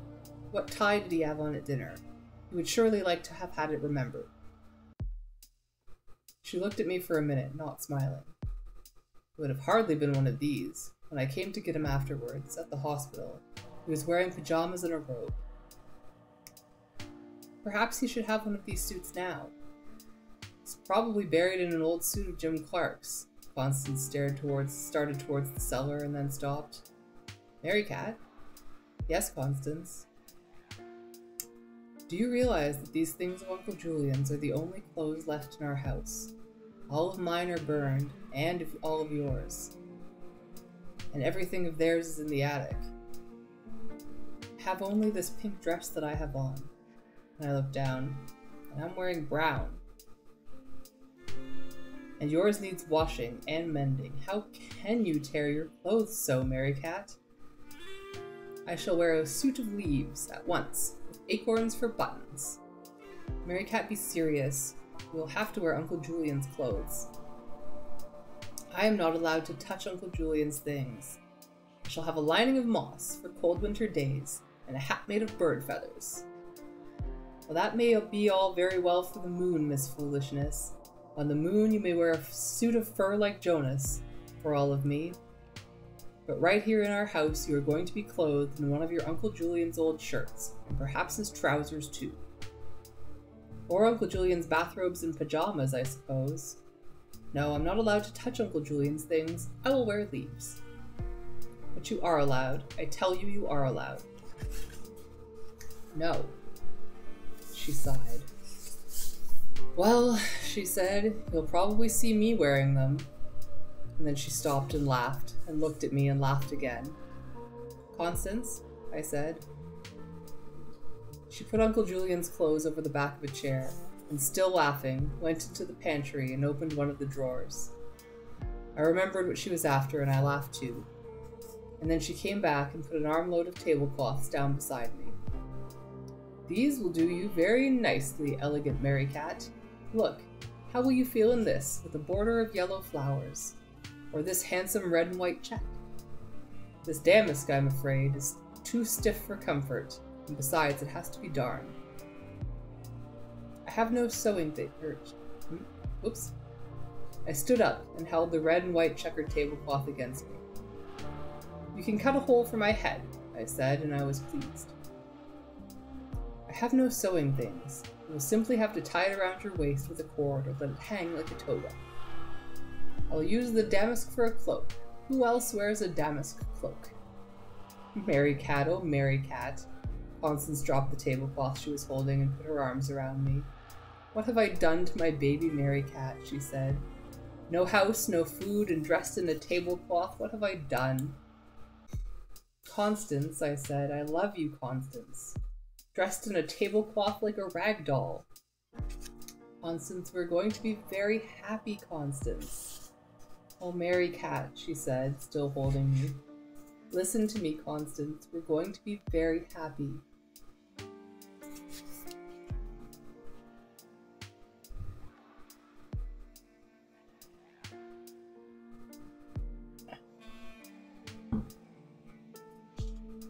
I dressed at once, not wanting to give Constance more time to think. I chose the red and white check, and when Constance had cut a hole for my head, I took my gold cord with the tassel that Constance had cut from the drawing room drapes, and I tied it around me for a belt, and I looked. I thought very fine. Constance was sad at first, and then she turned away sadly when she saw me, and scrubbed furiously at the sink to get my brown dress clean. But I liked my robe, and I danced in it, and before long she smiled again and laughed with me. Robinson Crusoe, dressed in the skins of animals, I told her. He had no gay clothes with a gold belt. Well, I must say you never looked so bright before. You will be wearing the skins of Uncle Julian. I prefer my tablecloth. I believe the one you are wearing now was used for summer breakfasts on the lawn many years ago. Red and white check will never be used in the dining room, of course. Some days I shall be a summer breakfast on the lawn, and some days I shall be a former dinner by candlelight, and some days I shall be a very dirty merry cat. You have a very fine gown, but your face is dirty. We have almost lost everything, young lady, but at least we will have clean water and a comb. One thing was most lucky about Uncle Julian's room. I persuaded Constance to bring out his chair and wheel it through the garden to reinforce my barricade. It looked strange to see Constance wheeling the empty chair, and for a minute I tried to see Uncle Julian again, riding with his hands in his lap. But all that remained of Uncle Julian's presence were the worn spots on the chair, and a handkerchief tucked under the cushion. The chair would be powerful in my barricade, however, staring out at the intruders with the blank menace of dead Uncle Julian. I was troubled to think that Uncle Julian might vanish altogether, with his papers in a box and his chair on the barricade, and his toothbrush thrown away, and even the smell of Uncle Julian gone from his room. But when the ground was soft, Constance planted a yellow rose bush at Uncle Julian's spot on the lawn, and one night I went down to the creek, and I buried Uncle Julian's initialed gold pencil by the water, so the creek would always speak his name. And Jonas took to going into Uncle Julian's room, where he had never gone before. I did not go inside. Helen Clark came to our door twice more, knocking and calling and begging for us to answer, but we sat quietly, and when she found that she could not come around the house because of my barricade, she told us from the front door that she would not come back, and she did not. One evening, perhaps the very evening of the day Constance planted Uncle Julian's rose bush, we heard a very soft knock at our front door while we sat eating at the table. One evening, perhaps the evening of the day Constance planted Uncle Julian's rose bush, we heard a very soft knock at our front door while we sat at the table eating dinner. It was far too soft a knock for Helen Clark, and I left the table and hurried silently down the hall to be sure that the front door was locked, and Constance followed me, curious. We were pressed silently against the door, and I listened. "Miss Blackwood?" someone said outside in a low voice, and I wondered if he suspected we were close to him. "Miss Constance, Miss Mary Catherine." It was not dark outside, but where we stood, we could only see It was not dark outside, but inside where we stood, we could only see one another dimly, two white faces against the door. "Miss Constance," he said, "listen." I thought that he was moving his head from side to side to make sure that he was not seen. "Listen," he said, "I got a chicken here." And he tapped softly at the door. "I hope you can hear me," he said. "I got a chicken here. My wife fixed it, roasted it nice, and there's some cookies and pie. I hope you can hear me." I could see that Constance's eyes were wide with wonder. I stared at her, and she stared at me. "I sure hope you can hear me, Miss Blackwood. I broke one of your chairs, and I'm sorry." He tapped against the door again, very softly. "Well," he said, "I'll just set this basket down here on your step. I hope you hear me. Goodbye." We listened to the quiet footsteps going away, and after a minute, Constance said, "What shall we do? Shall we open the door?" "Later," I said. "We'll come when it's really dark. I wonder what kind of pie it is. Do you think it's as good as my pies?" We finished our dinner and waited until I was sure no one could possibly see the front door opening. and then we went down the hall, and I unlocked the door and looked outside. The basket sat on the doorstep, covered with a napkin. I brought it inside and locked the door while Constance took the basket from me and carried it into the kitchen. "Blueberry," she said. "Quite good. It's still warm, too." She took out the chicken, wrapped in a napkin, and the little package of cookies, touching each lovingly with gentleness. "Everything's still warm," she said. "She must have baked them right after dinner, so he could bring them right over. I wonder if she made 2 pies, one for the house." She wrapped everything while it was still warm and told him to bring them over. "These cookies are not crisp enough." "I'll take the basket back and leave it on the porch so they'll know that we found it." "No, no," Constance caught me by the arm. "Not until I've washed the napkins. What would she think of me?" Sometimes they brought bacon, home-cured or fruit, or their own preserves, which were never as good as the preserves Constance made. Mostly they brought roasted chicken, sometimes a cake or a pie, frequently cookies, sometimes a potato salad or a coleslaw. Once they brought a pot of beef stew, which Constance took apart and put back together according to her own rules for beef stew. And sometimes there were pots of baked beans or macaroni. "We are the best church supper they ever had," Constance said once, looking at a loaf of homemade bread that I had just brought inside. These things were always left on the front doorstep, always silently and in the evenings. We thought that the men came home from work and the women had the baskets ready for them to carry over. Perhaps they came in the darkness, not to be recognized, as though each of them wanted to hide from the others. Bringing us food was somehow a shameful thing to do in public. But there were many women cooking. Constance said, "Here is one," she explained to me once, tasting a bean, "who uses ketchup and too much of it. And the last one used more molasses." Once or twice there was a note in the basket. "This is for the dishes," or "We apologize for the curtains," or "Sorry for your harp." We always set the baskets back where we had found them, and never opened the front door until it was always completely dark, and we were sure that no one was near. I always checked carefully afterwards to make certain that the front door was locked.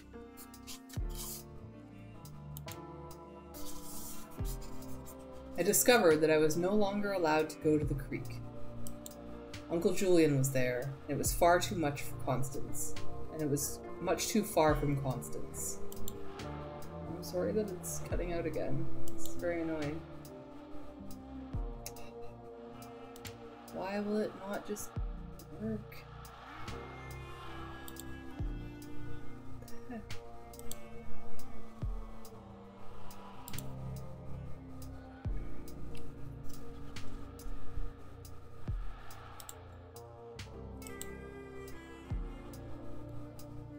Why did it disconnect?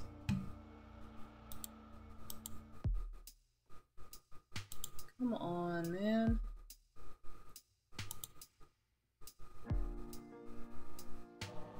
There, okay, it's back. So sorry if anyone's trying to watch and it just keeps disconnecting. It's a problem I've been having and I'm not sure how to fix it, and I'm pretty sure it's 100% my internet connection because I am using it from school and they limit my upload, so very sorry. But we shall continue. I discovered that I was no longer allowed to go to the creek. Uncle Julian was there, and it was much too far from Constance.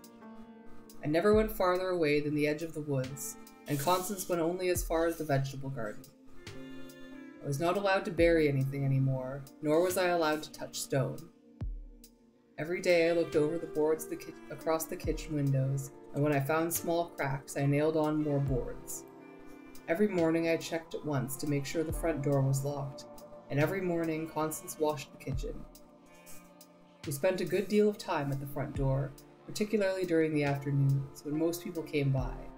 We sat, one on either side of the front door, looking out through the narrow glass panels which I had covered almost entirely with cardboard so that we had only a small peephole and no one else could possibly see inside. We watched the children playing and the people walking past. and we heard their voices, and they were all strangers, with their wide staring eyes and their evil open mouths. One day a group came by bicycle. There were 2 women and a man, and 2 children. They parked their bicycles in our driveway, and lay down on our front lawn, pulling at the grass and talking while they rested. The children ran up and down our driveway, and over and around the trees and bushes.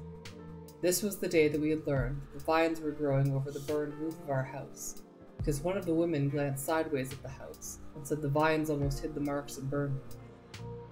They rarely turned squarely to look at our house face to face, but looked from the corners of their eyes, or from over a shoulder, or through their fingers.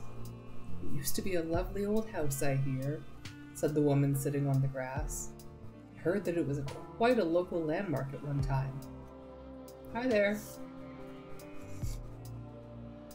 "Now it looks like a tomb," the other woman said. "Shh," the first woman said, and gestured towards the house with her head. "I heard," she said, "they have a staircase which is very fine," very loudly. "Carved in Italy, I heard." "They can't hear you," the other woman said, amused. "Who cares if they do anyways?" "Shh." "No one knows for sure if there's anyone inside or not. The local people tell some tales." "Shh, Tommy," she called to one of the children. "Don't you go near those steps." "Why?" said the child, backing away. "Because the ladies live in there and they don't like it." "Why?" said the child, pausing at the foot of the steps and giving a quick look backward at our front door. "The ladies don't like little boys," the second woman said. She was one of the bad ones. I could see her mouth from the side, and it was the mouth of a snake. "What would they do to me?" "They'd hold you down and make you eat candy full of poison. I hear that dozens of bad little boys have gone too near that house and they've never been seen again. They catch little boys and they—" "Shh! Honestly, Ethel." "Do they like little girls?" The other child grew near. "They hate little boys and little girls. The difference is, they eat little girls." "Ethel, stop. You're terrifying the children." "It isn't true, darlings. She's only teasing you." "They never come out, except at night," the bad woman said, looking evilly at the children. "And then when it's dark, they go hunting little children." "Just the same," the man said suddenly, "I don't want to see the kids going near the damn house." Charles Blackwood came back only once. He came in a car with another man late one afternoon when we had been watching for a long time. All of the strangers had gone, and Constance had just stirred and said, "Time to put on potatoes," when the car turned into the driveway, and she settled back to watch again. Charles and the other man got out of the car in front of the house and walked directly to the front steps, looking up, and although they could not see us inside. I remembered the first time Charles had come and stood looking up at our house in just the same manner, but this time he would never get in. I reached up and touched the lock on the front door just to make sure it was fastened, and on the other side of the doorway, Constance turned and nodded to me.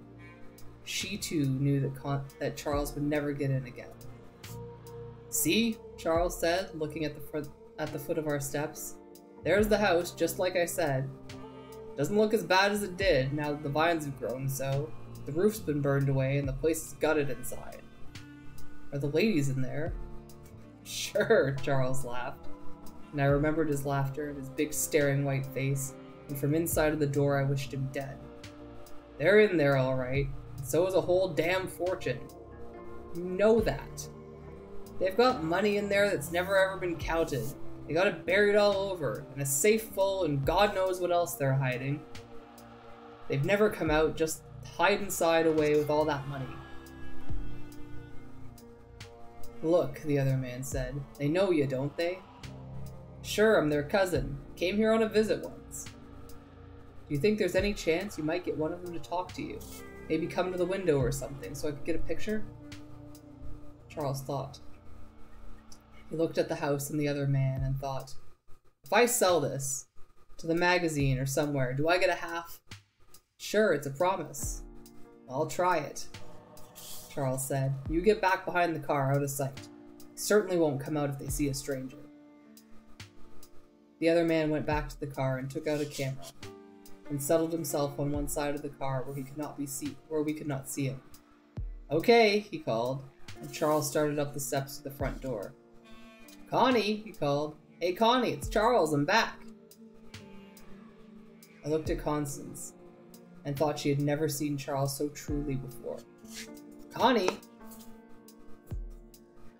She knew now that Charles was a ghost and a demon, and one of the strangers. "Let's forget all that happened," Charles said. He came close to the door and spoke pleasantly, with a little pleading tone. "Let's be friends again." I could see his feet. One of them was tapping and tapping on the floor of our porch. "I don't know what you got against me," he said, "and I've been waiting and waiting for you to let me know that you got. I don't know what you've got against me," he said, "and I've been waiting and waiting for you to let me know I could come back again. If I did anything to offend you, I'm really sorry." I wished Charles could see inside. Could see us sitting on the floor on either side of the front door, listening to him and looking at his feet while he talked beggingly to the door 3 feet above our heads. "Open the door," he said softly. "Connie, will you open the door for me, Cousin Charles?" Constance looked up to where his face must have been and smiled unpleasantly. I thought it must be a smile she'd been saving for Charles if he ever did come back again. "I went to see old Uncle Julian's grave this morning," Charles said. "I came back to visit old Julian's grave and to see you once more. Put a couple of flowers, you know, on the old fellow's grave. He was a fine old guy. He was always pretty good to me." Beyond Charles's feet, I saw the other man coming out from behind the car with his camera. "Look," he called, "you're wasting your breath, and I haven't got all day." "Don't you understand?" Charles had turned away from the door, but his voice still had a little break in it. "I've got to see her once more. I was the cause of it all." "What? Why do you suppose 2 old maids shut themselves up in a house like this?" "God knows," Charles said. "I didn't mean for it to turn out this way." I thought Constance was going to speak then, or at least laugh out loud, and I reached across to touch her arm, warning her to be quiet, but she did not turn her head toward me. "If I could just talk to her," Charles said. "You can get some pictures of the house. Anyway, with me standing here, or knocking at the door, I'd be knocking frantically at the door." "You could be stretched across the doorsill, dying of a broken heart for all of me," the other man said. And he went to the car and he put his camera inside. "Waste of time." "All that money, Connie," Charles said loudly. "Will you for heaven's sake open the door?" "You know," the other man said from the car, "I'll just bet you're never going to see those silver dollars again." "Connie," Charles said, "don't you know what you're doing to me? I never deserve to be treated like this. Please, Connie." "You want to walk back into town?" the other man said, and he closed the car door. Charles turned away from the door and then turned back. "All right, Connie," he said. "This is it. If you let me go this time, you're never seeing me again. I mean it, Connie." "I'm leaving," the other man said from the car. "I mean it, Connie. I really do." And Charles started down the steps, talking over his shoulder. "Take a last look," he said. "I'm going. One word could make me stay." Did not think he was going to go in time. I honestly did not know whether Constance was going to be able to contain herself until he got down the steps and safely into the car. "Goodbye, Connie," he said from the foot of the steps, and then turned away and walked slowly towards the car. He looked for a minute as though he might wipe his eyes or blow his nose, but the other man said, "Hurry up!" and got into the car. Then Constance laughed and I laughed, and for a moment I saw Charles in the car turn his head quickly as though he had heard us laughing. But the car started and drove off down the driveway, and we held each other in the dark hall and laughed, with the tears running down our cheeks and our echoes of laughter going up to the ruined stairways into the sky. "I am so happy," Constance said at last, gasping. "Mary Cat, I am so happy. I told you that I would take you to the moon."